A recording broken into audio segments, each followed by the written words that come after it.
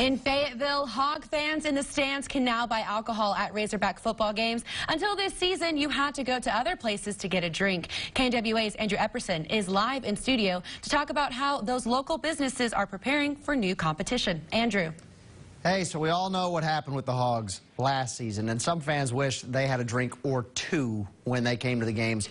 Now they'll have the option to make game day an all-day event.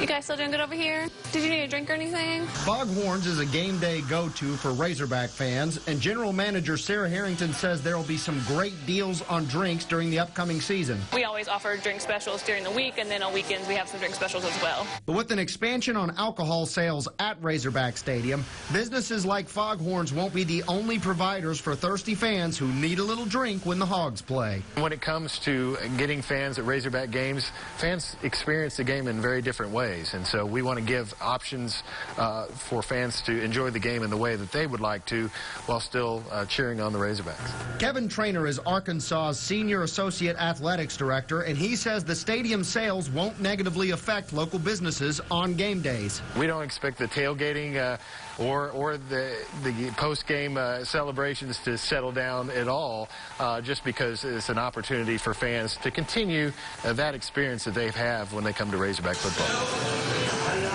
Harrington agrees, saying establishments like Foghorns typically make their money before and after the games. We kind of clear out once the game starts. But says you'll definitely save some money drinking there instead of the stadium. Our beer prices are going to obviously be much lower than the prices over there at the stadium, so, you know, that will also be a plus for us. The Hogs' first game is 4 weeks away.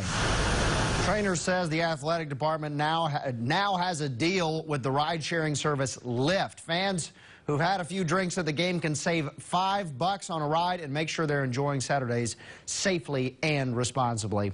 Live in studio, Andrew Epperson, KNWA Northwest Arkansas News.